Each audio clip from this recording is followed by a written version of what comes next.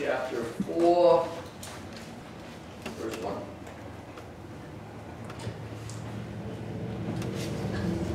Opening prayer. Lord, just thank you for this time in this place, Lord. Let the Holy Spirit be floating around here, Lord, and just fill our hearts with the joy of you, Lord.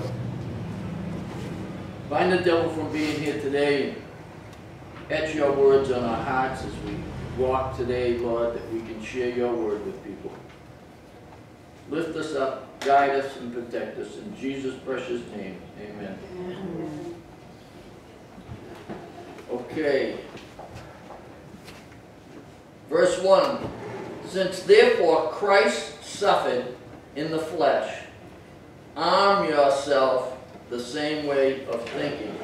For whoever has suffered in the flesh has ceased from sin, so as to live for the rest of time in the flesh, no longer for human passion, but for the will of God. For the time that passed suffices for doing what the Gentiles want to do, living in sensual passion, drunkenness, orgies, drinking, parties, and lawless idolatry. Bye, Greek. Welcome to Laconia.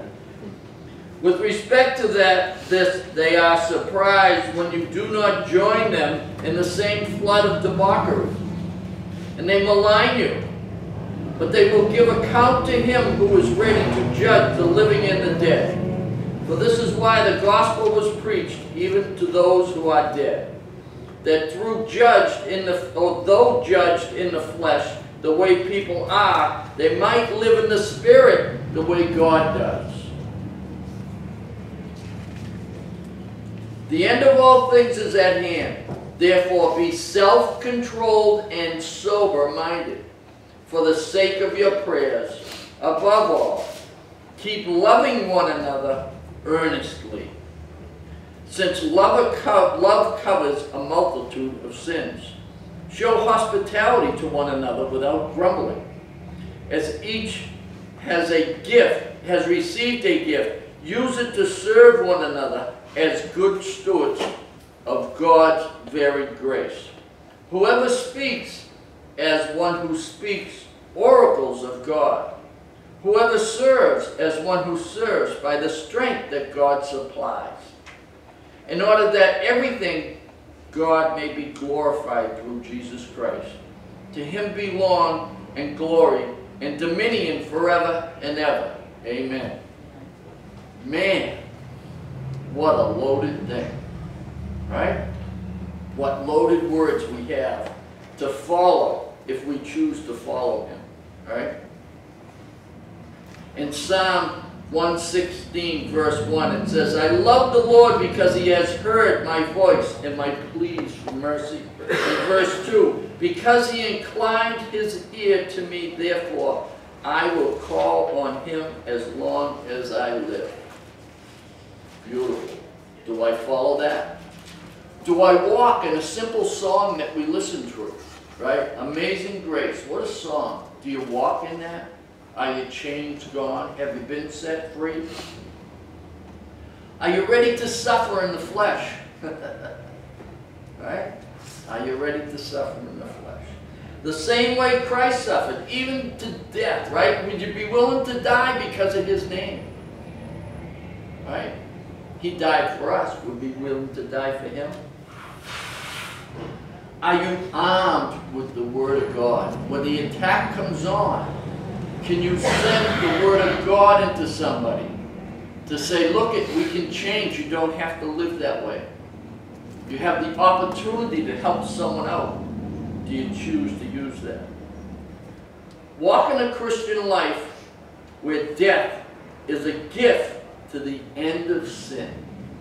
Right? I know when I die, all this is gone. I don't have rust. I don't have things deteriorating on me. My body's not going to be sore anymore. I can't wait.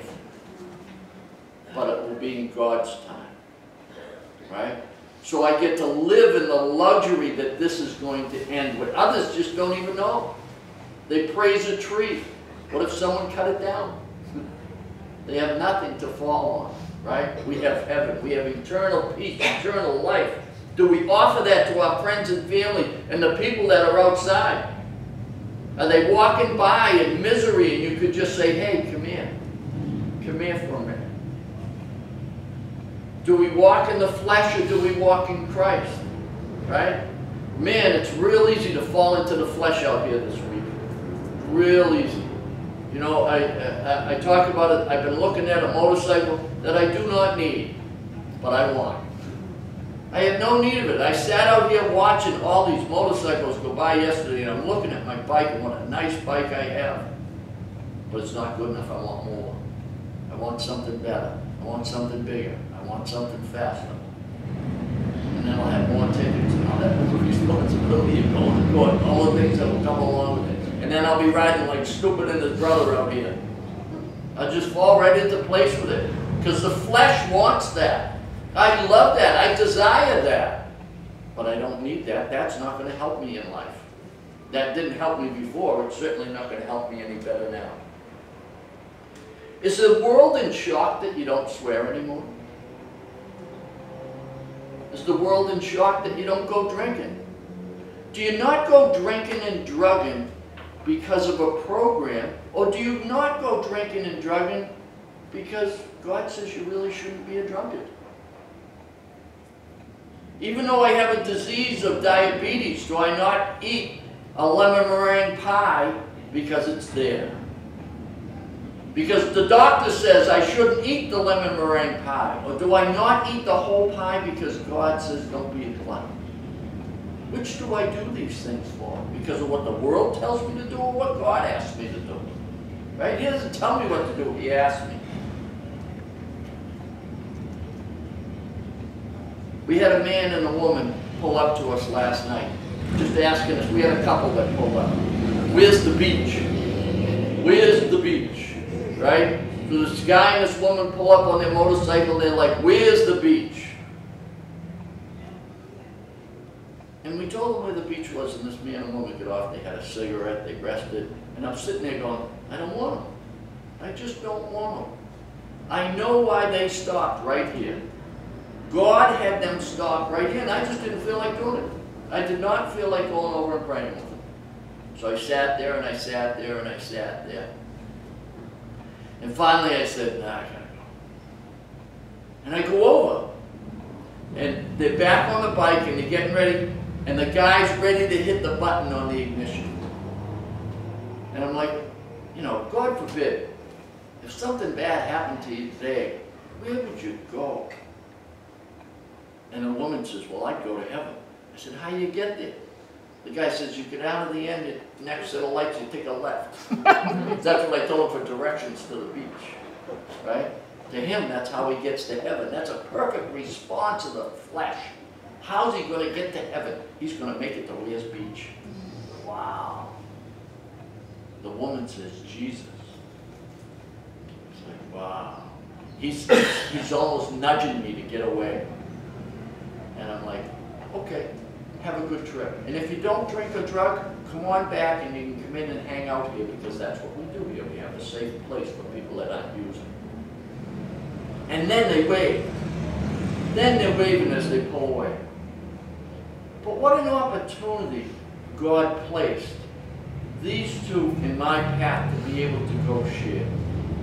Then there was at least 2 others, if not 3 others, that would, hey, where's the beach? They're pulling over and asking, share the gospel with everyone.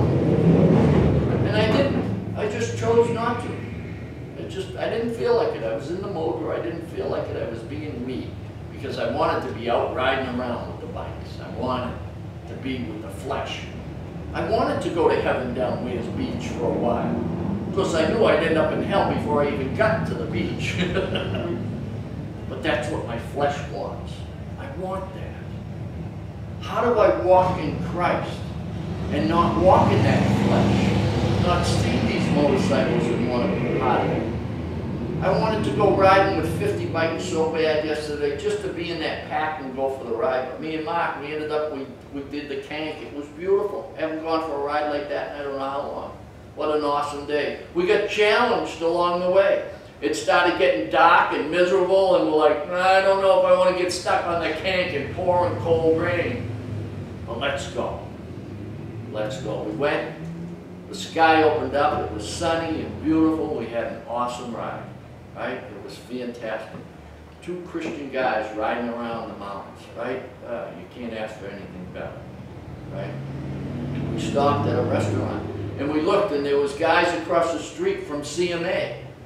And they parked. They were right at a gas station. They have a little tent set up at the gas station. And every time motorcycles roll in, they walk over and see if they'll pray. And when we were watching them, there was like probably 15 bikes. And we're looking, the next thing we know, they were all in a circle praying. Right? What did you do yesterday? Did you offer the gospel to someone? Was there anybody you could share it with? They purposed out of their way to spend this week up here winning souls for God. Right? Phenomenal.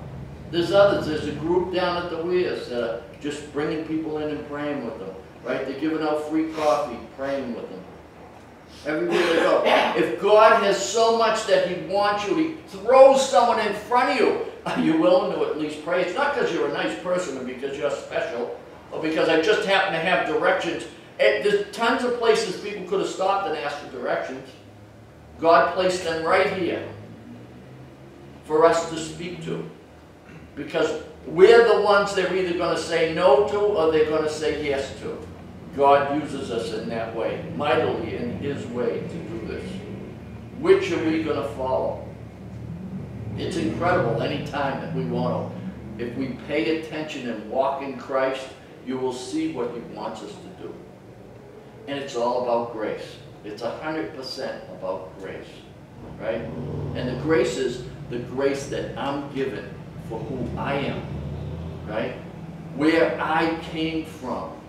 I shouldn't be allowed to get into heaven. I wasn't a good person. Yet through His grace and mercy, every single one of us have the opportunity. So if you see someone that you really think you shouldn't have, that's probably the person God wants you to pray with. That's the one that God wants you to give the mercy to because He's given it to you. The wretched man that I am, right? What a song, right? My chains are gone. I've been set free from being stuck with having to get the love of Weirs Beach, right? Heaven. If I can get to Weirs Beach, I'll be at heaven. Look at, they're coming from around the world to go get this glorious, right? How many of them, and if you look, I've seen a couple of guys with crosses today, right? Not like mine, with crosses on their vests. How many of them are pumping out Harley Davidson? How many Harley Davidson shirts do you have at home? How many in the name of Jesus do you have home? How many hats do you have of Jesus at home? How many hats do you have of anything other than Jesus at home? Tons of them, right? We're logos. We'll walk around logos. We'll walk around signs for Jesus. Wear a cross for a while. See what happens. It goes both ways. We've been in packs where they've tried to run us over and kill us. Right up through the middle of our motorcycles. And then we've had other times where they're beeping and waving and hollering and they want to pray with us and we meet with people and it's just incredible. Am I willing to follow and walk what Christ asked me to walk? Right? He gives us gifts. Right? He gives us gifts to be able to follow Him. When we're walking in the passion of the world, we are out of balance with God. Right? So when I'm sitting out here and I'm lusting over these motorcycles and wanting to be down Weirs Beach, I am out of balance with God. Guess what? I don't feel like praying with people. I'm not in the mood. I'm out of balance. We're all out of balance. Today's world just keeps us out of balance. It's very hard to get back into balance and just walk in the Lord's way, right? Because the world's offering and offering and offering, and I want, and I want, and I want, right? Anything you've got is junk if you bought it yesterday because it's outdated today. You have to get something new. So we live on, I want more, I gotta have better. It works. There's nothing wrong with it. Yeah, but the world told me that I need a new one. So I go get a new one. Of anything. Walk in the light of the cross because he's coming back. Right? That's what's important. Stay focused, right? Win souls. This life is just misery. There's an out. Let people see the out in you rather than you trying to jump back into their world. Right? Let them see that. Man, we got it made. Right? We can sit here and talk about Jesus. There's places you can't do that. Right? And we know just from riding down the highway with a cross on our back that evil wants to get us. Right? Are you willing to put your life on the line for Christ? He did for you. Is your love grace, loaded in humility, or does it have attachments? Does your love have an attachment to it that doesn't have grace attached to it? Only if you do this, then I will love you. Do I stretch my love beyond my capabilities? Is it godly love? Because God loves me. I certainly shouldn't have been loved. God loves the people who did harm to me. Can I love them? Can I stretch my love to love them? He does. How can people see how great Christ's love is if I'm not humble enough to give someone that full love? How far do I go with that? How willing am I go with that? I'll go there, but I ain't going over there. Attachment. His grace has no attachment.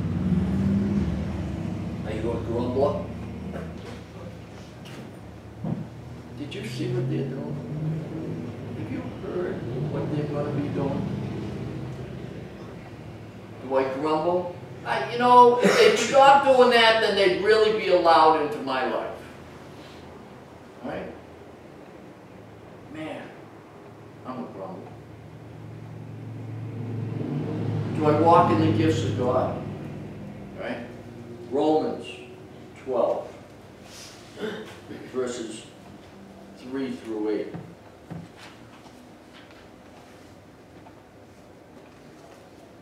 For by the grace given to me, I say to everyone among you, not to think of himself more highly than he ought to think, but think with sober judgment, each according to the measure of faith that God has assigned you. He's given me my measure of faith. For as in one body we have many members, and the members do not all have the same function. So we, through many, are one body in Christ, and individually members of one another. We all stick together, we all work together, we're all working for the things that Christ wants us to do. Having gifts that differ. I can do things that other people can't. Other people do things that I can't. According to the grace given to us. God's given us grace in the gift that we have. Right? Let us use them. If prophecy, in proportion to our faith. In service. In our serving, that one who teaches is his teaching. The one who exhorts is exhortation. The one who contributes is generosity. The one who leads with zeal. The one who does acts of mercy with cheerfulness. You can't be taught a gift. It's a gift. If you try to teach people how to be merciful, and they don't get it through a gift, they're not going to be merciful. They're going to be stuck in the flesh trying to hurt someone somewhere, and probably themselves in the process. They're gifts. They're not given. You can't earn it. You can't buy it. It's like salvation. You can't earn it. You can't buy it. There's another set of gifts.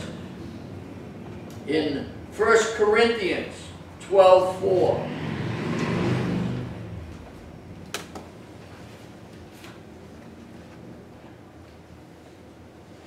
We're going to start in verse 8.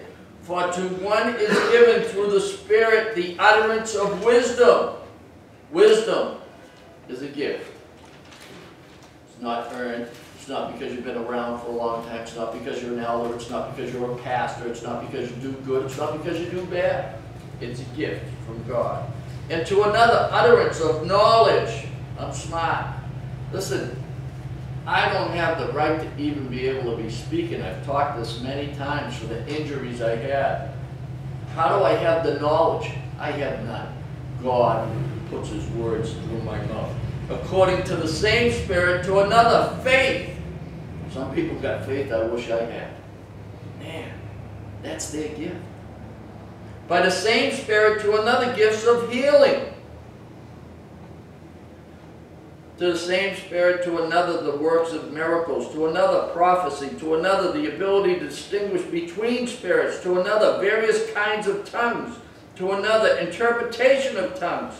All these are employed by one and the same Spirit, who apportions to each one individually as He wills. The Holy Spirit helps us with those, as He wills. You can't teach someone tongues. It's a gift. You can't teach someone wisdom. It's a gift.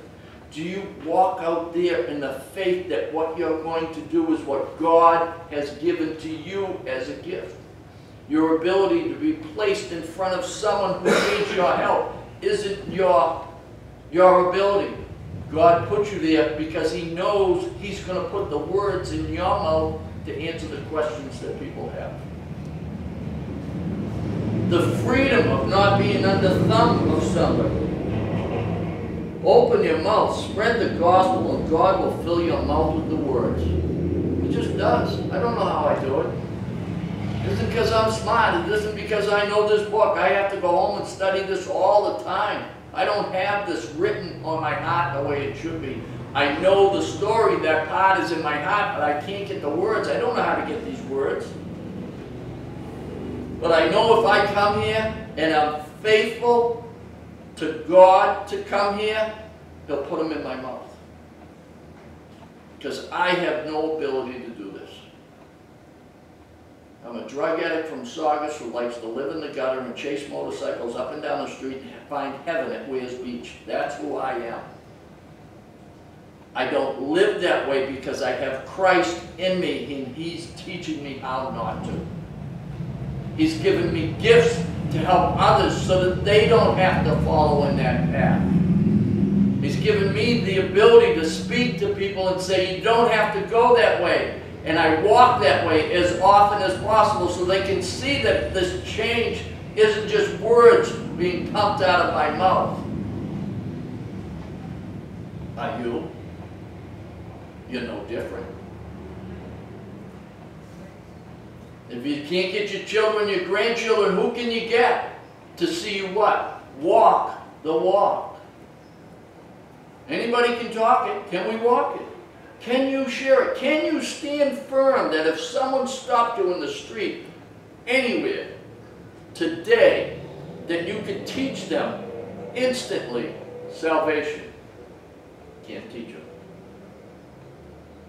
You get the gift of being able to express that knowledge of how to get there. Do you want to fight with somebody? Do you want to pray with somebody? If I'm walking in the flesh, then I want to fight with somebody. If I'm walking in the flesh, then I don't feel like praying with anybody. If I'm walking in the flesh, all I'm thinking about is that new motorcycle. And the devil's going to have commercials on every 10 minutes of brand new motorcycles. Come on up, free ride, take a trip, do what you want, here you go. Oh, I can't wait. I can even make the payment, the same payment that I'm paying now on the bike that I got. Beautiful. Don't need it.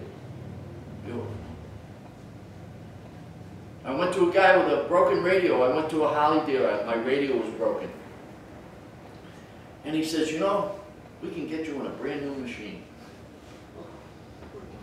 Why get a radio? So I'm sitting there and he gets a phone call. And his refrigerator's broken. So he's done with the phone call. He's got to get a new refrigerator. It's got to be all fixed up, whatever he's going to do. I says, you know what? Don't worry about the refrigerator. Today I get you in a brand new motorcycle. Yeah. All your worries will go away. And he said, you got me. Because that's his job. His job is the world to tell me that everything I got is junk. The people I hang around with are no good. And when I say I love you to somebody, they say, well, do you really? Because when I do, I say I do.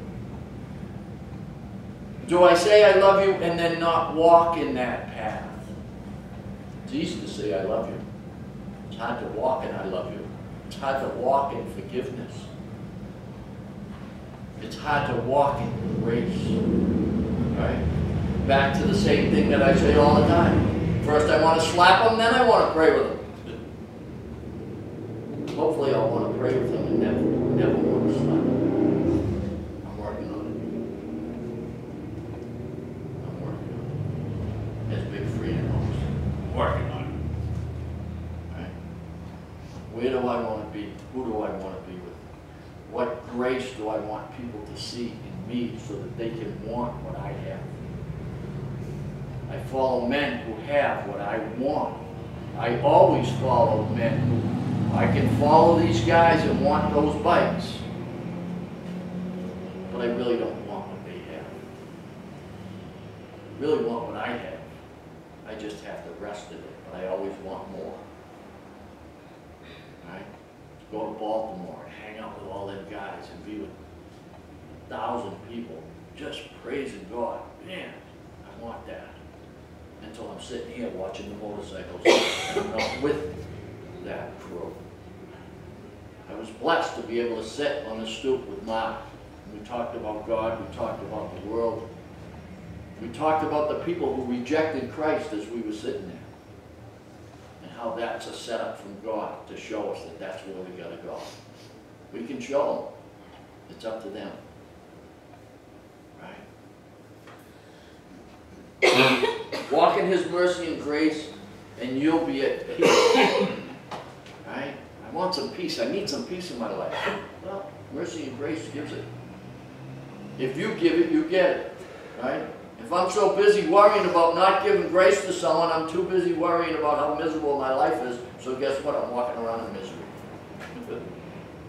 Right? If I'm questioning God, then I'm questioning life. I'm sitting around questioning. If I'm resting in God because I know what He wants me to do, I'm at peace.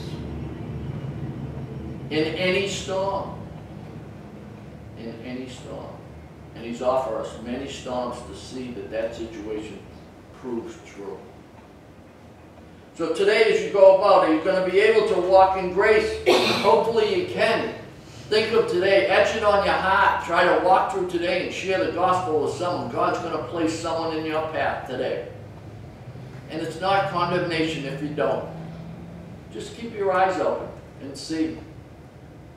See what you can do for God today, not what God can do for you. Kind of a statement I took from someone else. Cleaned it up a little bit. Amen? Amen. Amen. Heavenly Father, thank you for your word today, Lord. May I walk in your grace and your mercy and share that with as many people as I possibly can, Lord. And not fall into the world and the flesh that I like being in also. If there's anybody here today that hasn't received you and isn't one of your children, Lord, let today be the time and the moment to be able to do that quietly in their own heart. Just say this simple prayer. Dear Jesus, I know you're the Son of God.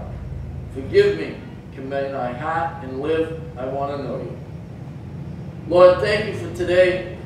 Dispatch your angels to hang out with us throughout the entire day. Lift us up, bless us up, give us your traveling mercies.